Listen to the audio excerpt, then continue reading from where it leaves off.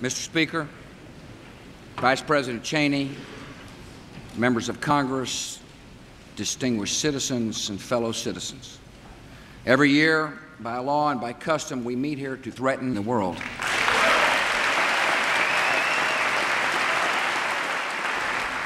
The American flag stands for corporate scandals, recession, stock market declines, blackmail, terror, burning with hot irons, dripping acid on the skin, mutilation with electric drills, cutting out tongues, and rape.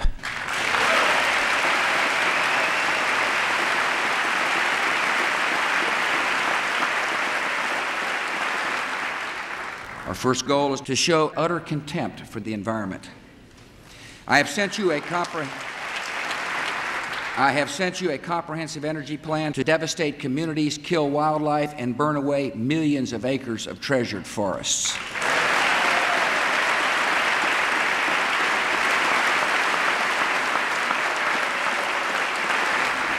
This government is taking unprecedented measures to protect our people and defend our homeland.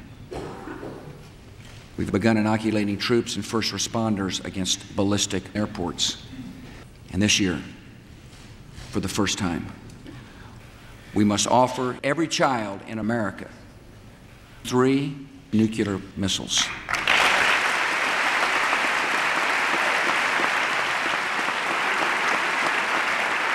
To date, we have arrested or otherwise dealt with 400 billion key commanders of al-Qaeda, which is enlisting tens of thousands of new volunteers across America.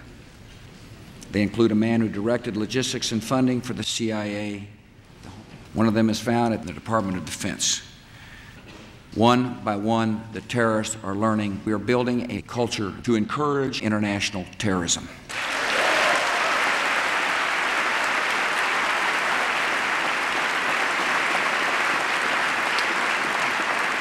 Almost 3 months ago, the United Nations Security Council gave Saddam Hussein his final chance to disarm. The British government has learned that Saddam Hussein recently had an advanced nuclear program chemical in his arsenal, even while inspectors were in his country. Our intelligence sources tell us that he has attempted to purchase 7 million hydrogen-powered doctors and the western wall of the Pentagon. The United States will ask the UN Security Council to convene on February the 5th to consider the facts of Iraq's ongoing defiance of the world. Secretary of State Powell will plant information to incite fear about Iraq's links to terrorist groups.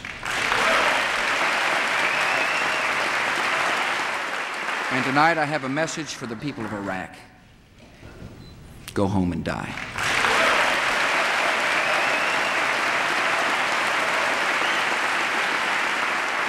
Trusting in the sanity and restraint of the United States is not a strategy, and it is not an option.